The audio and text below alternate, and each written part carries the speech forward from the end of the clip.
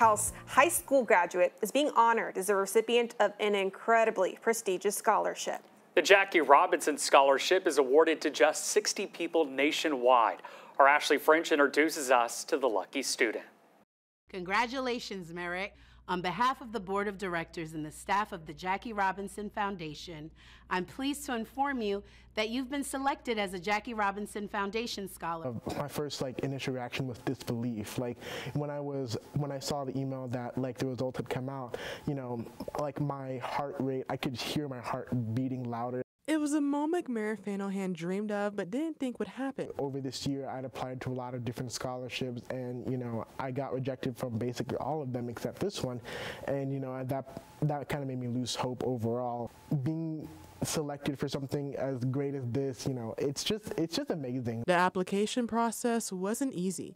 Merrick had to write several essays to prove not only that he was a qualified recipient, but also embrace the core values that baseball legend Jackie Robinson stood for. The first essay that I remember writing was about Jackie Robinson, who he was as a person outside of baseball. One of my favorite parts in that essay that I wrote, I said that the single most important thing that he did was give hope to millions of black kids that what they wanted could be theirs. And I feel like, I remember I was reading it and I was like, yeah, I stuck that landing really good. Merrick landed in a select group of students who will receive up to $35,000 over the next 4 years for their college education.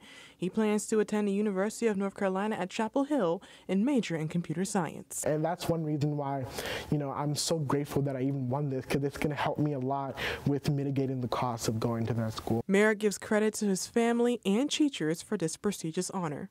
My parents are my number one biggest supporters from day one, and I really appreciate every single one of my teachers taking the time to write a letter and support me in my journey to do this. And as he prepares to embark on his journey in North Carolina, he hopes his story inspires others. This might sound really cliche, but anything is possible if you put your mind to it, really. I want to be an inspiration to other black people who want to excel academically and, help them see that, you can do that too. In Whitehouse, I'm Ashley French for CBS 19.